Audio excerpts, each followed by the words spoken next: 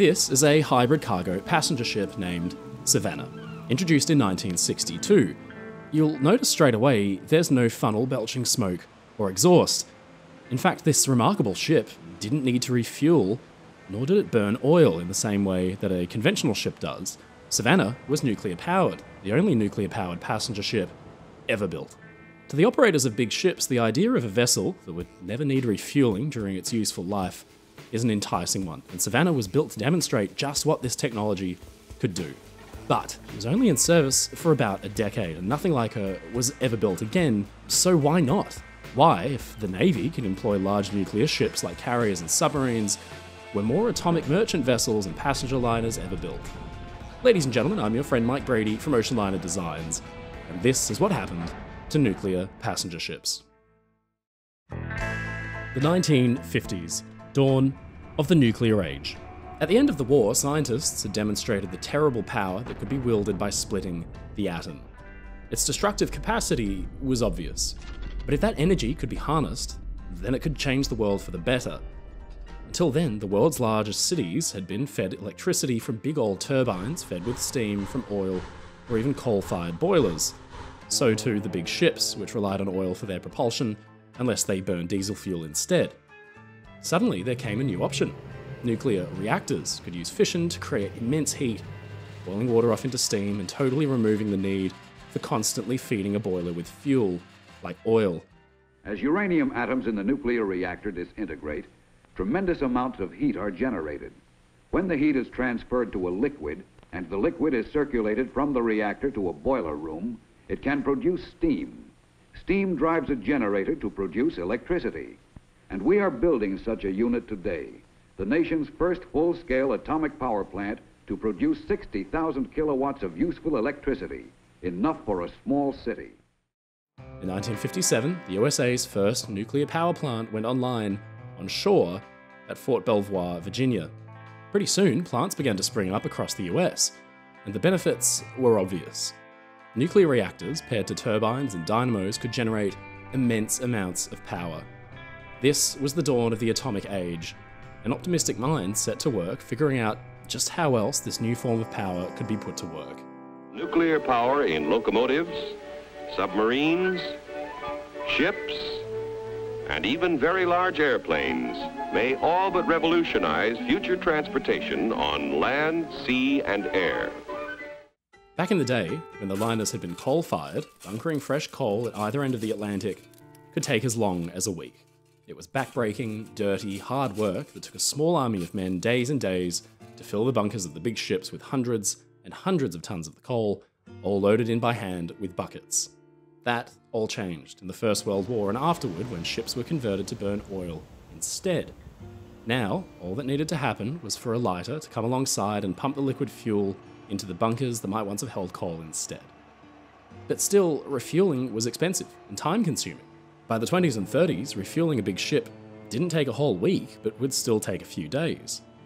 Now, this was important, because the whole point of ocean liners was to maintain that regular, reliable schedule with as many viable crossings as possible, and a kind of rhythm that would see a ship reach New York from Liverpool or Southampton, and begin refueling, taking on fresh food by the ton, and its stewards refreshing the hundreds of cabins and staterooms that needed to take on passengers for the return trip.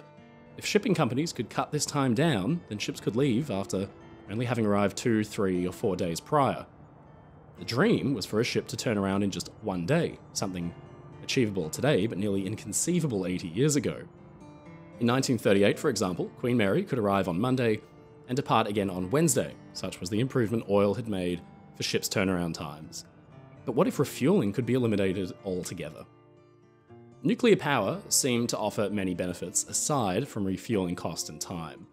For one thing, nuclear reactors can generate immense amounts of power without taking up much room at all. In the past, ships' boilers occupied virtually the entire underside of the ship for about 2/3 of its length. The space was one thing, but the weight was another. This arrangement weighed hundreds and hundreds of tons, and needed a small army of men to maintain, significantly less than when boilers were coal-fired, but still large enough that a very good chunk of Queen Mary's 1,100 crew were engaged in operating the engines and boilers that gave her that legendary speed. It seemed logical that fitting a reactor into a ship could bring about a new dawn in maritime technology, and some great minds might have imagined a future where increasingly bigger ships were powered by bigger reactors. All that was needed was a testbed. Enter NS Savannah.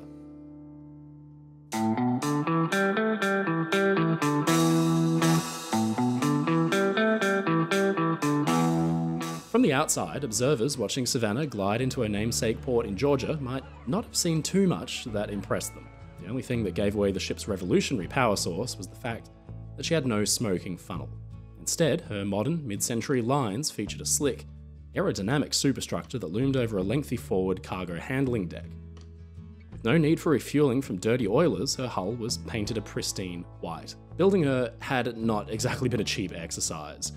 At about 13,600 gross registered tons, she'd cost a whopping $47 million. The United States, by contrast, had cost about $30 million more to make, but was about 4 times bigger. The huge cost of the project was, unsurprisingly, largely down to the reactor and fuel core. It amounted to about 60% of the cost of the entire ship. But so concerned was her design team with safety that many monitoring and crew and passenger safety systems had duplicates and redundancies that raised cost as well.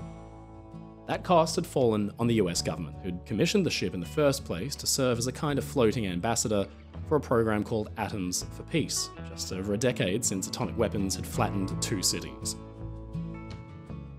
The United States pledges before you, and therefore before the world, its determination to help solve the fearful atomic dilemma, to devote its entire heart and mind to find the way by which the miraculous inventiveness of man shall not be dedicated to his death, but consecrated to his life. In this capacity, she travelled around the world and received over 1 million visitors. Her relatively small powertrain arrangement, which had done away with those space-consuming boilers, was ideal for fitting 7 large holds down below for cargo. Up top, passengers were housed in the superstructure in the upper hull, where ultra-modern interiors comfortably housed 60. She was an exciting ship, to be sure, but it hadn't all been smooth sailing. The US Naval Institute recorded the recollections of her chief officer, Franklin Schellenberger, who pointed out that midway through construction, engineers realised that the original proposed location for the bridge was on top of the reactor itself. A neat arrangement, but it would mean there was no access to the reactor and its cooling rods from above. The entire bridge island was moved backward, but in doing so it covered up the number 5 cargo hatch and made it virtually useless.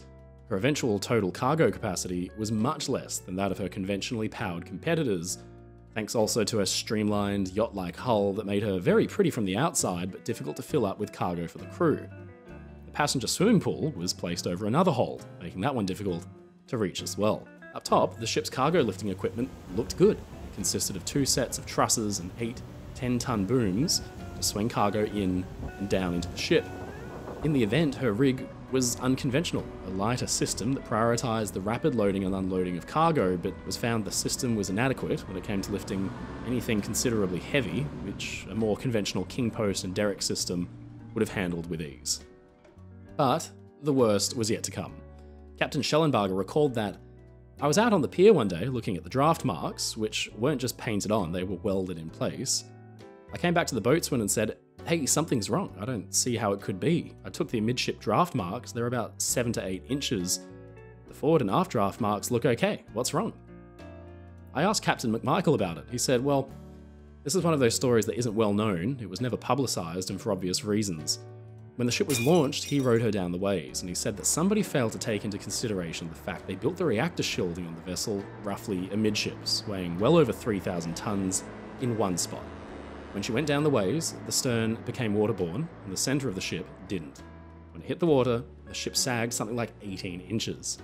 He said, "We thought the ship was going to sink right there in the Delaware."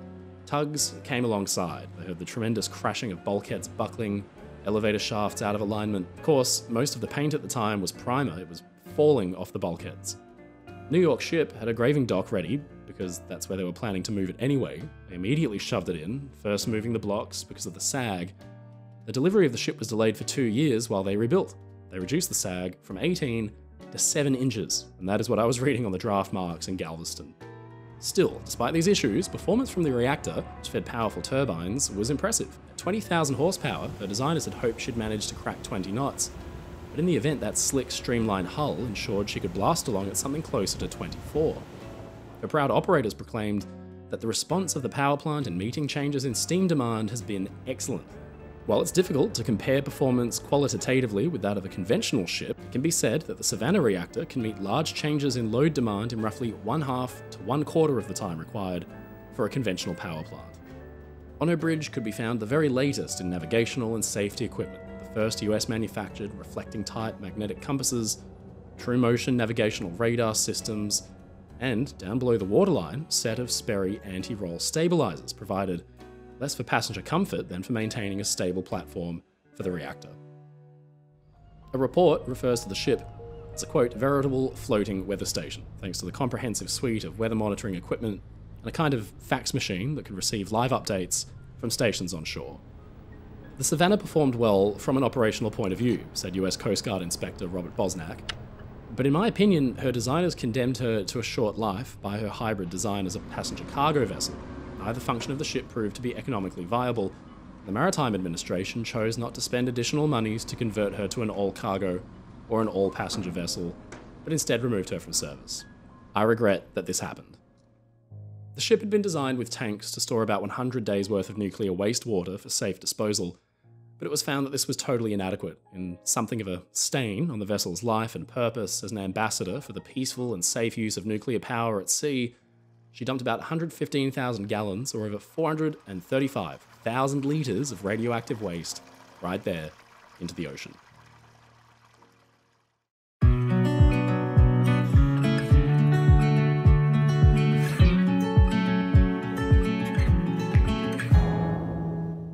In the end, Savannah, despite her groundbreaking propulsion system, wasn't a profitable ship, but, to be entirely fair, she actually wasn't supposed to be. Even at the time of her launch, the public had been told through newsreels that she wasn't expected to be commercially economic. Instead, she was a prototype for what, with more development and experimentation, could be the future of shipping. By that measure then, Savannah was really a success. She did a good job of advertising peaceful uses of atomic energy, and she operated for 9 years, attracting considerable attention. Where the whole concept began to fall apart was in her running costs. Yes, she did not need regular refueling, so her fuel economy was second to none. But her crew had to be specially trained in handling nuclear plant, and the scientists actually running the reactor were paid better than her deck officers, which led to a union pay dispute. She ended up costing about $2 million more to run per year than an oil-fired competitor. But there's another more demonstrable reason for the failure of nuclear ships to catch on. At the same time Savannah was being finished, the USA was in a standoff with Cuba and Russia about the placement of missile systems close to the US mainland. The tense situation nearly led to a nuclear war and kicked off the height of the Cold War. Citizens of the world's nations, from the US to Britain, all the way out here to Australia, were encouraged to buy fallout shelters for children to hide under desks in the event of a strike that would unleash the power equivalent of tens of thousands of tons of dynamite. The word nuclear began less and less to represent an exciting new age of power and efficiency, and became more and more associated with other words like strike, missile, bomb, and apocalypse. In 1961, the SL-1 station exploded and killed 3 men. And then a few years after that, a Swiss plant melted down after having opened only the year prior. Could the travelling public really feel safe aboard a ship where, just a few stories below their feet, a nuclear reactor was operating? The public, sick to death of the nuclear age and all the existential dread it had brought with it, would have likely been unwilling customers. Where nuclear power did find a willing customer, however, was in some of the world's big navies. The USS Nautilus was America's first nuclear sub, first put to sea in 1955. For military planners, the ability for warships to operate completely independently, without the need to refuel, was a monumental step forward, especially for submarines armed with nuclear missiles which needed to operate lengthy patrols dictated by Cold War-era counter-strike plans. Where specialised skill sets and expensive infrastructure make nuclear ships an unviable option in civilian use, the benefits more than outweighed the costs for naval operators. The added power bonus is extremely beneficial for icebreakers too, who need to harness raw power to crunch their way through heavy ice flows. Only 4 nuclear-powered cargo ships were ever built, while 13 nuclear icebreakers have been built as recently as 2024. Just as Savannah was in service and proving what it could do, the US Defense Department decided instead that conventional oil-fired tankers would be more cost-effective at a time when the Vietnam War's vast expense was beginning to put pressure on the administration and cutbacks were in full swing.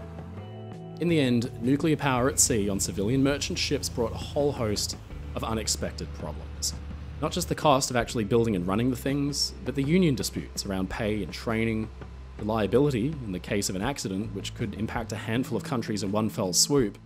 That latter point even called into question just how firms could insure a nuclear-powered vessel at all.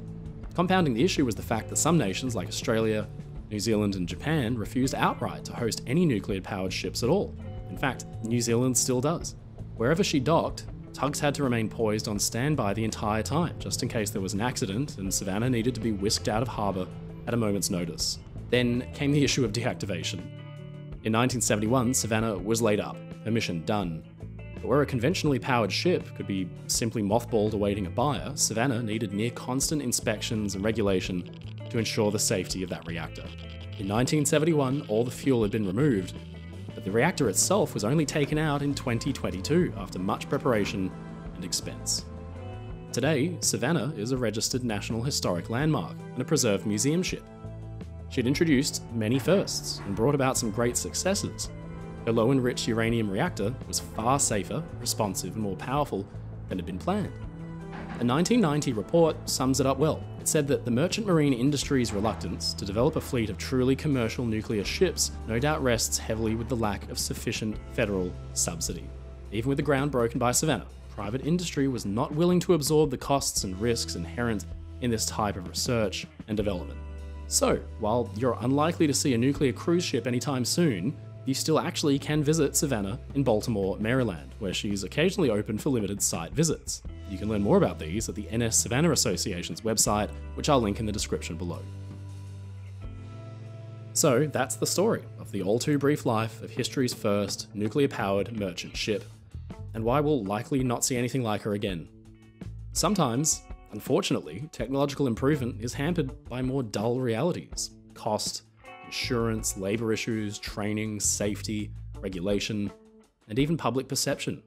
You could make a nuclear-powered cruise ship today, but in the wake of events like Chernobyl and Fukushima, do you really think passengers would be flocking to get on board? I'm not too sure. Ladies and gentlemen, it's your friend Mike Brady from Oceanliner Designs. Thank you so much for watching this video. If you enjoyed it, please leave a comment below. And don't forget to subscribe to the channel because we get new videos out weekly. If you want to support my work and get really cool perks like behind the scenes and early access, please visit my Patreon in the link in the description below, or sign up as a YouTube member. Come and join the crew. And as always, stay safe, stay happy, and I'll see you again next time.